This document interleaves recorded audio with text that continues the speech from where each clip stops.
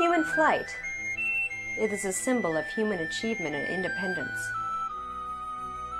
The myth of Icarus demonstrates the power and danger inherent in flight. Flight also says something about one's body. Bodies that fly are like birds and gods, strong and free.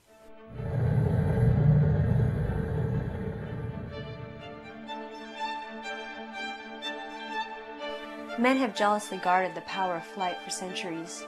However, during the mid-20th century, women began to fly airplanes and then rocket ships. They did not have an easy time of it.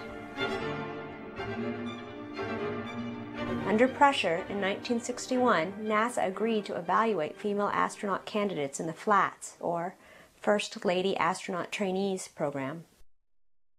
Of the candidates, 13 women were selected and became known as the Mercury 13. Despite outstanding medical and psychological test results, NASA soon decided to cancel the program. Requirements were changed to include flight training at a military school that excluded women. Various other reasons for rejecting female astronauts were put forward, including the persistent concern that menstruation would cause problems in space.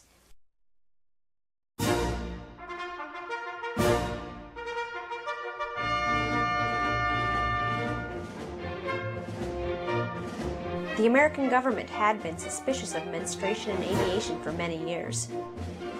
In 1941, the Army published a handbook called Fit to Fly. It stated that during the menstrual period, women tend to become emotionally upset, and it is believed that several aircraft accidents have been due to this cause. In 1943, the Military Air Transport Command ordered its women pilots grounded for the week they menstruated. In fact, menstruation does not cause problems in flight. Women astronauts and pilots just use tampons.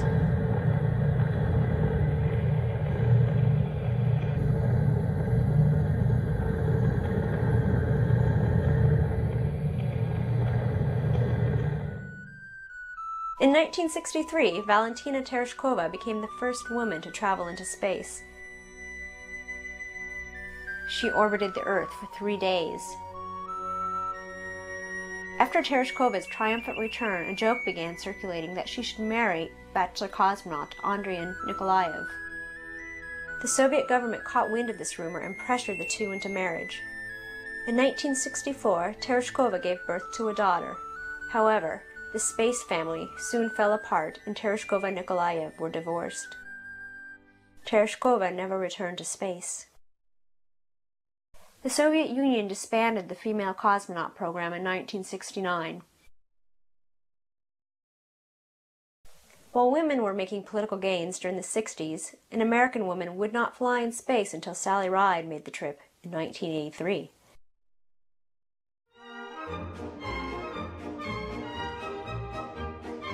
Around the time Tereshkova traveled into space, philosopher and psychoanalyst Jacques Lacan was formulating theories of subjectivity and sexuality. The phallus was an important concept in Lacanian psychoanalysis.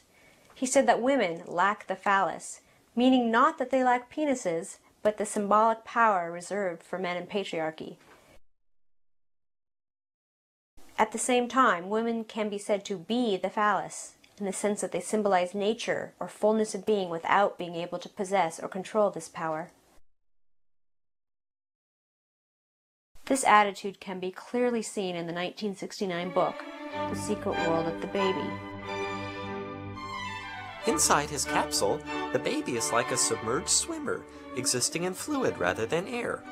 His balloon of fluid is something like the capsule that astronauts live in when they fly into outer space. Inside his capsule, he does not feel the force of gravity or pull from the Earth. He is weightless, in much the same way as the astronauts are when they float free so far up in space.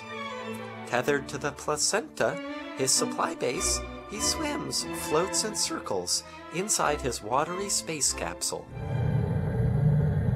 The fetus is described as male and as an active pilot of the mother.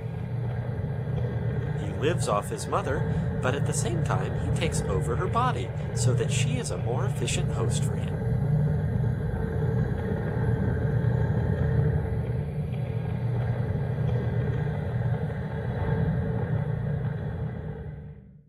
While Tereshkova was allowed one flight as a pilot, she was quickly reinscribed as a mother after her return to Earth. Women astronauts are not so rare today. There are no medical arguments against female astronauts anymore. However, men are still anxious about women that fly. After the Challenger accident, a popular joke demonstrated this persistent fear. What were Krista McCullough's last words? Hey guys, what's this button? Oh, get it? Bodies that fly are like birds and gods, strong and free.